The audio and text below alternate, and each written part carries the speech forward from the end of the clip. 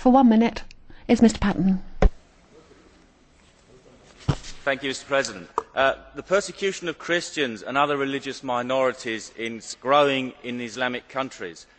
Christians who have lived in countries such as Egypt and in the Mediterranean area for almost 2,000 years are increasingly being persecuted and driven out of their ancestral homelands.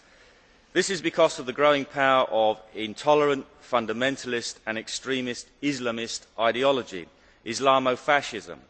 The persecution of Christian minorities and others across the Islamic world is vastly underreported by the West's media. The media should not only report the persecution as it happens, but they should explain to the general public the reasons why it is happening. They should explain who is doing this, i.e. Muslim fanatics, and why they are doing it, because of the intolerant and violent fault lines in Islamic ideology. Democratic governments worldwide should put maximum diplomatic pressure on countries such as Egypt to suppress this intolerable persecution. Gracias.